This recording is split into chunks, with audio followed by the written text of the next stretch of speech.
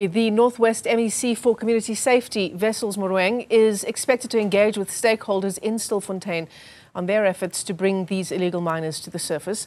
Mogoeng was appointed to chair a rescue team established by the Police Minister, Seboko. Let's get you an update now with Newzroom Afrika's Refiloe Seboko. She is live on the scene for us.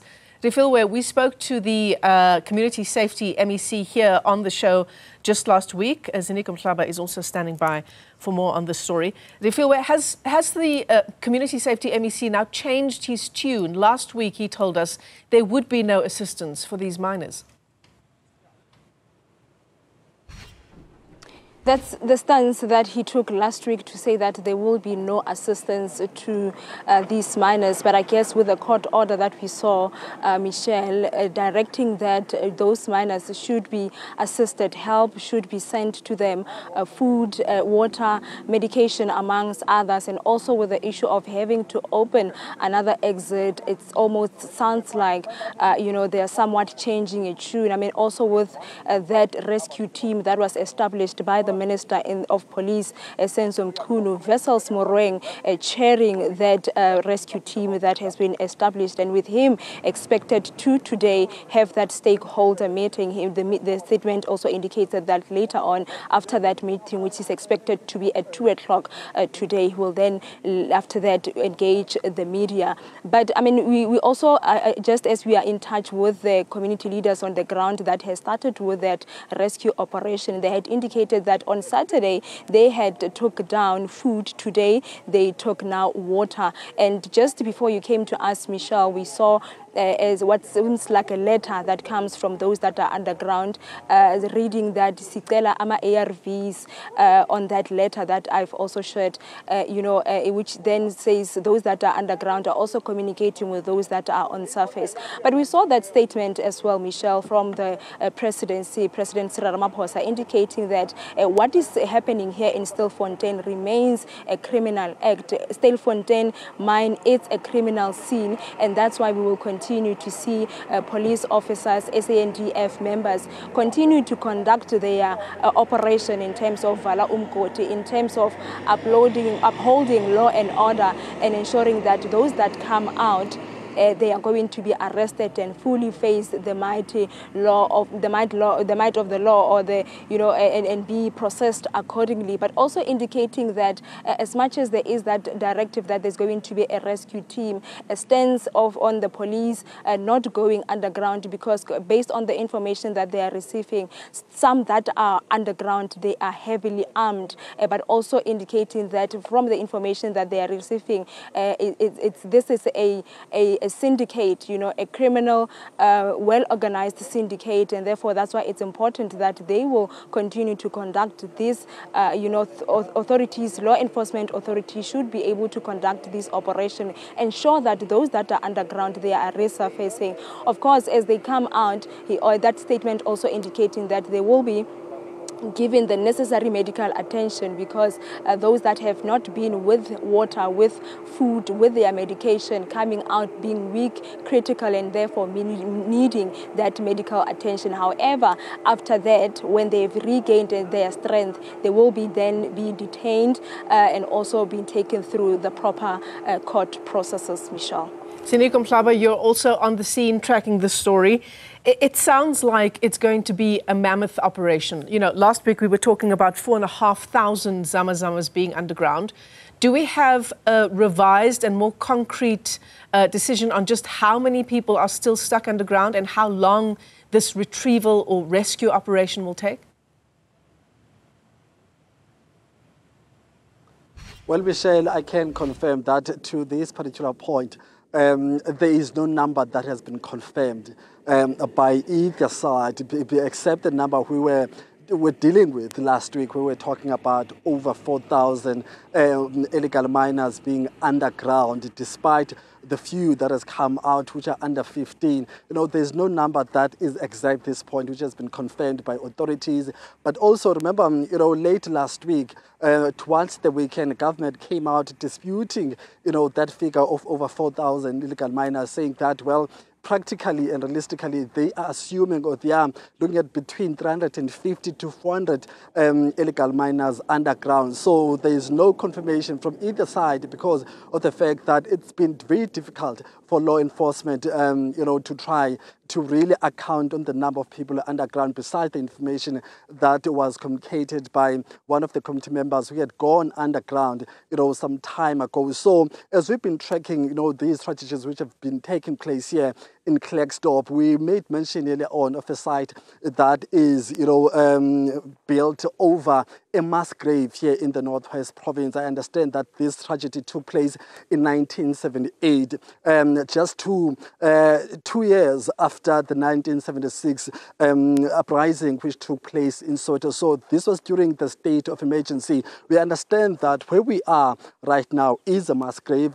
Over 90 workers died on this very same surface when a stone fell on them, mine stone fell on them, and of course due to the complication in terms of the underground operation at the time, they could not be retrieved, or their bodies could not be retrieved, so they remained underground. And of course, I'm going to read out something that is also engraved in this particular site.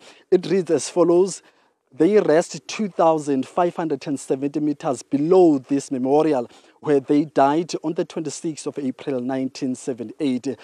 May they rest in peace. On the other side, Michelle, as my colleague was trying to zoom into those, you will see a list of people, and of course they did not engrave all their names. As I said, that we're talking about over 90 people. Here they have about 16 people who are engraved there. We see the name of Molifi, Katso, Gintwe, Nato, and several others. So this gives us a perspective in terms of the dangers, of this particular area, especially for those who are illegally underground. So this is the reality. These are the miners who died underground. And of course, this was back as 1978. And of course, at that time, these operations were legal. So companies and government agencies had all the resources at their disposal. And of course, it was state of the art of that time when it comes to equipment, and they could not retrieve those who were underground. Even the bodies of the deceased could not be retrieved. So you can only imagine then, how complicated the situation where my colleague Refiloe is, because we're talking about something that happened in 1978. It's 2024. Nothing has been changed in terms of equipment, and at this point, that mining operation is illegal. So it's going to be difficult then to try to mobilize resources, but we'll hear what the MEC of Community Safety here in this province will table when he briefs the media about the steps government will be taking in terms of putting together all the necessary resources. But we know now that there will be experts who will be brought into this particular site to come and try to assist this particular operation.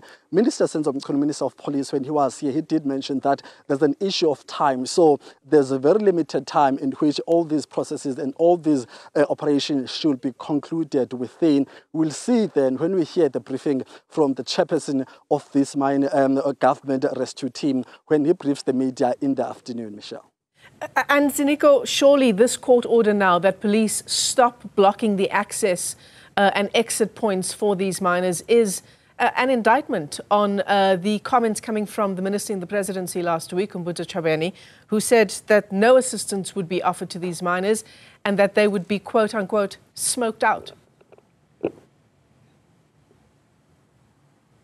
I believe that's very true, Michelle. However, I think the response to that very safe statement, which was uttered by a minister in the presidency, got very serious, negative reaction from the members, especially those in the human rights sector, members of civil society, but ordinary South Africans, even those South Africans or general public was divided on that statement, still is, whether the minister, was correct, because there are people who are saying that actually the minister was uttering a statement which is shared, or a view which is shared by many South Africans in terms of, the problems South Africans have been, living under at the hands of illegal miners across South Africa, but also human rights activists condemned the minister. So I think that is why the human rights and civil society groups took the matter to court. And of course, the court order really did, make mention and order government to open some of those sites. But as we've been, walking up and down about 2 kilometers away from the site where my colleague Refiloe is,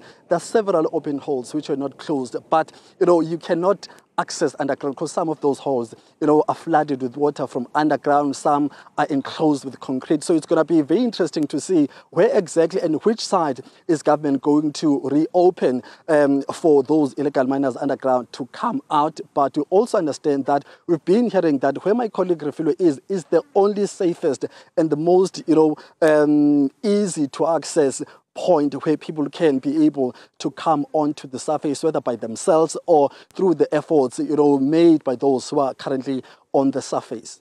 Let's go back to our colleague Refiloe Seboko. Refiloe, what do we know about the extent of this team, this rescue team that's been established by the police minister to help in efforts to bring these zamazamas back to the surface? And what's the time frame here? There's not been a time frame, Michelle. You remember that after that meeting last year when Minister of Police, Senzo Mkhulu, was here, it had at that moment an announcement of the establishment of that rescue team was made.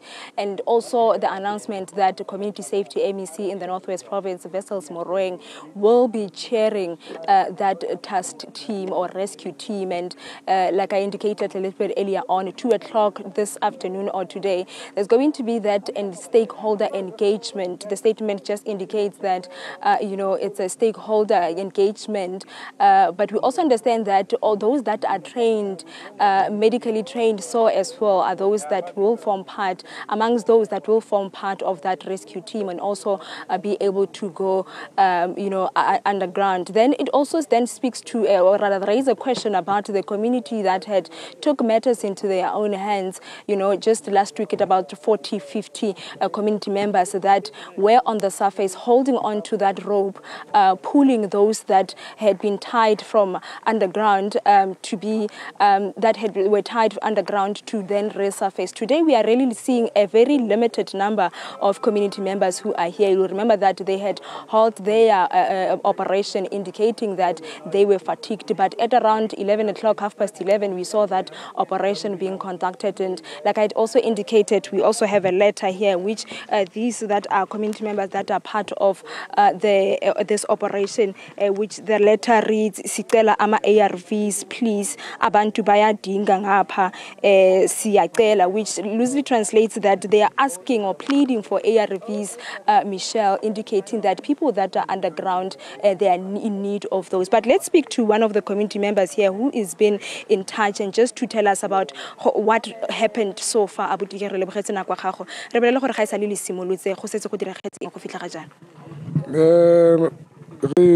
Thapo re theositse re isa ko fatshe itse a re e hula re nana gore motlhomong re tla fumana gore motho o ena le motho thapo di ra fumana gore thapo eo a ena motho ra fumana lengolo le.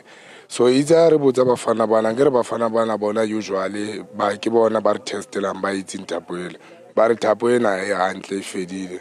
So ba kopa gore no haba sa fa se motho, so ba kopa thapo e nngwe entšha ba itse gore no thapo ele e fedile. Thapo ya no ga e fedile seo se ra gore ka operation ya lona ga jana a se go gape se ka gore you are limited in terms of the resources le di dirisa. Ya yona no e batla gore re tsamaye re go mphakathing gape re ba blelle gore thapo ele e fedile ga sana thapo. Like last year re ile ra raise di donation ra fumana tšhelete ya gore re kgone go lo reka thapo e nngwe. So e batla gore le no re bitse meeting maybe by tomorrow re kopane le mphakathi re utlwe gore no ba reng ba ka kgona gape gore no ba kopantshe tšhelete e nngwe re kgone gore re lo zama thapo e nngwe gape. Ntlha ya gore go tlhamilwe jaanong a rescue team e tlang go leka gore mmereko o diragalang fano o diragale ka pele ka gore le lentse le tlhagisa matshenyo ya ga gore thapo ga le dirisa go tswa motho mo wane me the rescue team ma se gore batho ba ka tswa ka bontsi le tsibogela yang. Government if we na le plan ya ho ntsha batho ba a etse plan se tlwele o kwalla batho fela go mkodi a ba ntse anke re ile ra tsho le rona re no a ba ntse batho ba kwale e seng gore ba kwale batho ba le ka mo. So a ba re bona ba na le plan ya gore ba ntse batho right, that's a plan right, le rona re tlo ithabela ntho ke le bogetsena kwa ga go ba lina le Sefane. Mandla Charles. Mandla Charles there, Michelle, responding to the issue of the establishment of the rescue team, to say that's exactly what they have been, calling for all along, to say that people must come out in numbers, and if that rescue team is going to see to it that people are coming out in numbers or they are being rescued, to save life, it's exactly what they are accepting. But he was also indicating an issue of the limited resources. You'll remember that it's only a rope that they are using, and so far it seems like that rope now, it's losing its strength, and they are now going to meet together as the community to see if they can raise funds to be able to get another rope. What he was also explaining was that when they started to or resumed their operation today, they took out the rope down, and just as they thought that there's somebody who's coming, that rope came with this letter of those that are underground saying that they are in need of ARV because people underground, they need them,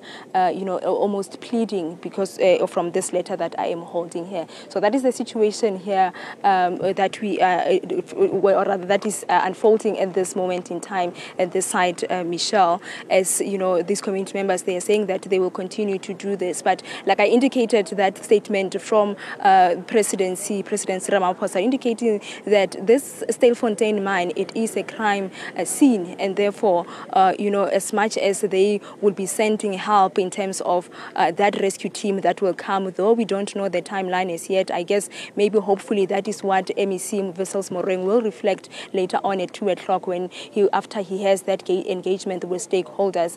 But also there will be a continuation of law enforcement officials on the ground conducting this operation Vala Umkoti. A wrap of the events in Stilfontein so far. Thanks very much indeed. Our reporters Refiloe, Seboko and Ziniko Mhlaba.